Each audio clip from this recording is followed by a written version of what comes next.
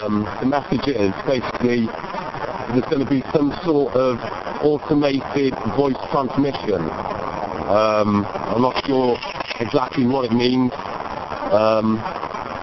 Well, I think it means it could be to do with some sort of emergency, automatically transmitted, TVs, radio, internet, also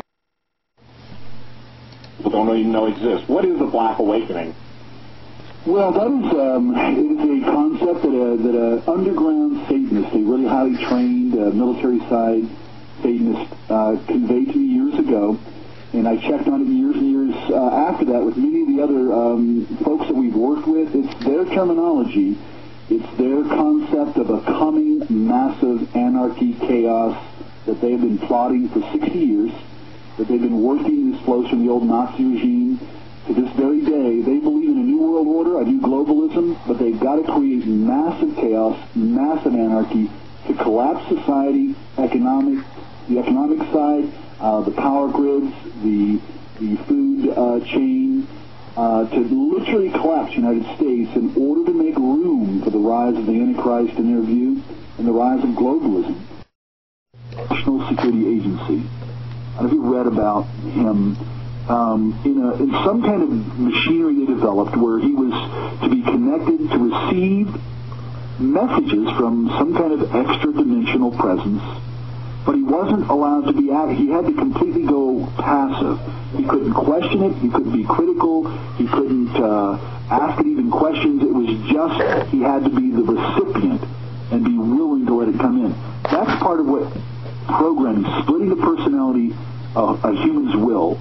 It literally brings them to 0 point, into that passivity to where they can impose the programming that the demonic presence then can literally just, saturate itself in. Right, set up shop.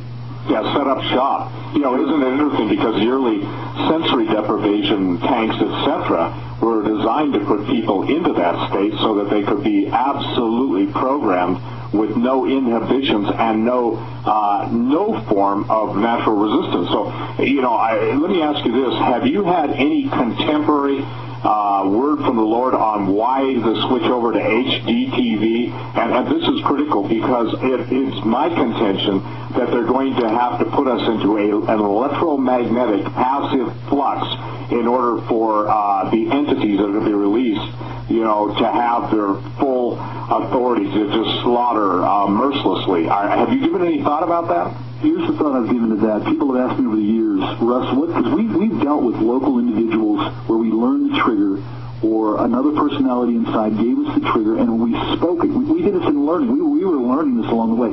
And all of a sudden, boom, this personality comes up, what are you doing? We're not even supposed to be here. We're not supposed to know these secrets, all this kind of stuff. Now, we've learned what triggers are. They can come on over the phone, just simply tones. They can be sent. Just like a dog that can hear a sound and we can't, they also have this ability, and especially the phone. Not just tones, but when we used to hear this little blip of a sound when we did some surveillance. What it was a microburst, speeded up language in either Chinese or in like Spanish, some other language that was like a microburst that a sub-personality could pick up and literally kind of download it, listen to it, know what it said. We just thought it was a blip on the phone. And when you say this TV thing, yeah, I kept questioning why. We're all demanded to move to this.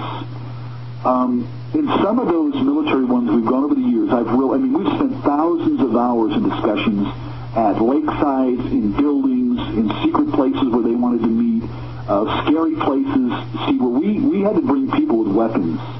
Because we were concerned at that time, back in those days anyway. And we heard them, they talked to us about, I'd ask them, how are they going to release, tens of thousands of you all at one time in this Black Awakening thing, this chaos? And they looked at me and smiled. It's two things. It's a spiritual release, demonic presence that literally awakens the sleepers within. But they said, Russ, just simply, tones, the concept of tones. If we have something nationwide that can put out, a particular sound or a set of sounds or a code that all of these individuals are coded by.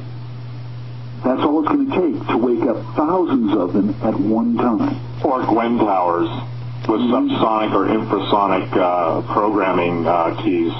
Sure.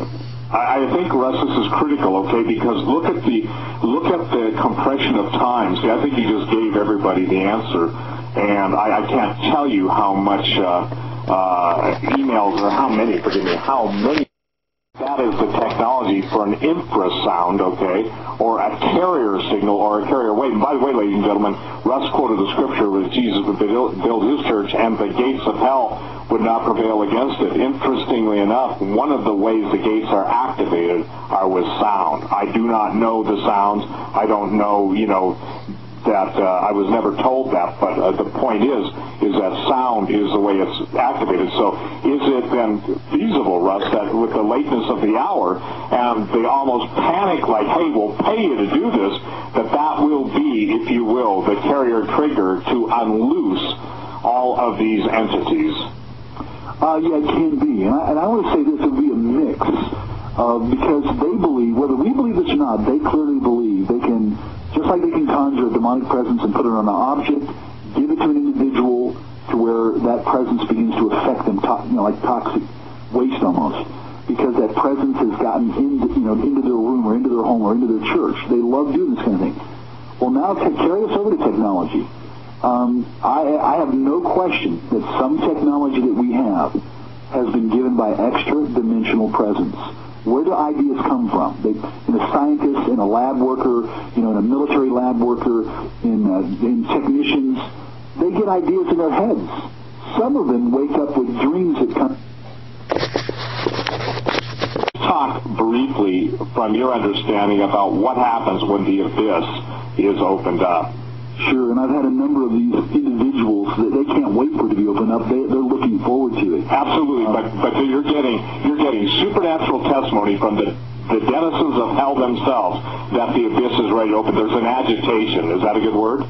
There's definitely agitation. What I've said on this series is the abyss is not the problem. What comes out of the abyss is the problem. Absolutely. And the key, you and I know that the idea of a key is they've gotten the right, the authority. Somehow, whether, again, just like Satan is fallen, Satan got the authority to come into the world. It's the Greek word exousia, meaning a temporal but given authority. Satan said it to Jesus, it's been given to me.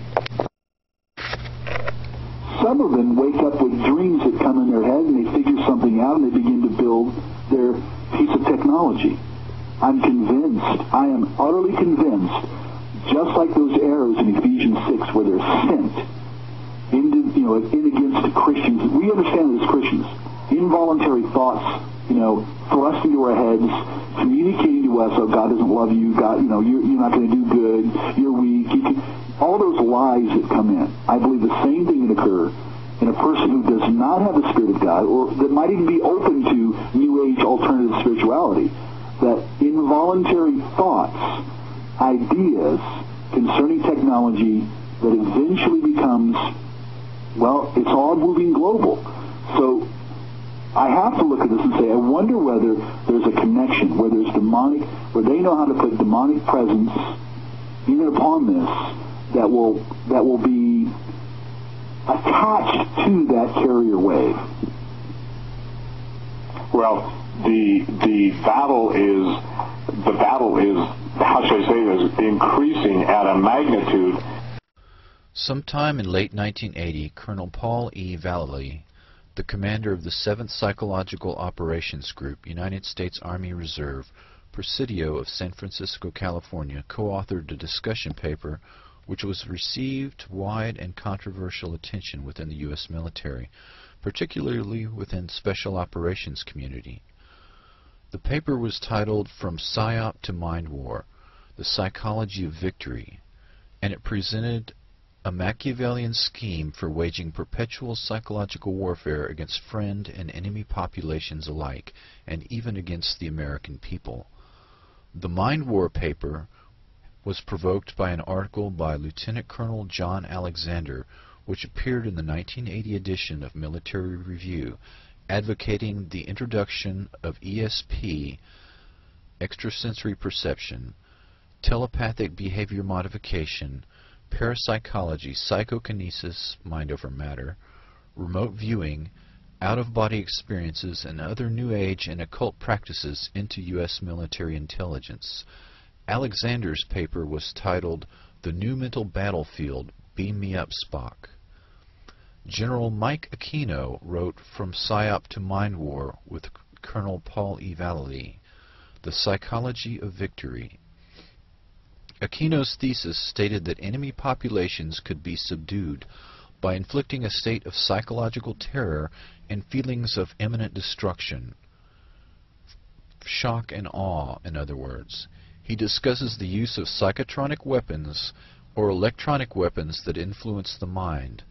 Capitulation could be induced without firing a shot by using signals piggybacked on broadcasts of radio, TV, microwave communications to influence through subliminal suggestion, holograms, voice-to-skull, and silent sound technologies to manipulate the feelings and thoughts of the target population. During the 1960s and 70s, he was prominent in the Church of Satan and a close friend of Anton LaVey until he started his own Church of Set. Anton LaVey was the originator of the Church of Satan. A police intelligence report dated July 1, 1980 reads, quote, "The Church of Set is a group of hundreds of members that operates on a national level. Aquino is the official head of the organization and rules through a council of 9, who are in fact his lieutenants." End quote. At least 2 members of the Council of 9 at that time were members of Army intelligence. In the late 1980s, Aquino was accused by the San Francisco Police Department of being involved in a satanic child molestation ring centered on the Presidio military base where Aquino was stationed at the time. Probable victims were numbered at 68, many of whom had contracted venereal disease. 22 families filed $66 million in claims against the Army, claiming that criminal charges against Aquino were dropped due to pressure from the Army. Aquino reportedly rented the German castle where the Nazi SS was formed and reenacted the secret ceremony among fellow spooks decked out in full Nazi regalia. General Aquino is now one of the highest-ranking officers in the NSA. The Strategic Studies Institute of the U.S. Army War College produced a paper in 1994 entitled The Revolution in Military Affairs and Conflict Short of War. A revolution in military affairs, RMA, is mentioned that will not only change the nature of warfare but also alter the global geopolitical balance of power. An example of a revolution in military affairs is the invention of gunpowder or atomic weapons, in short, an innovation that turns the world upside down.